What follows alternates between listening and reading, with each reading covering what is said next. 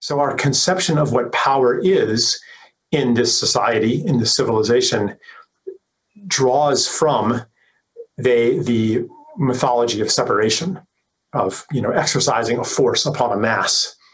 And I think that, and of course we can see in our social institutions how that conception of power has borne out, where we do have people dominating others through various kinds of force, military force, financial force.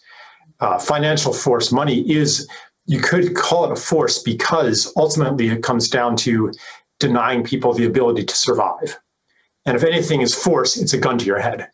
So money can be a gun to your head.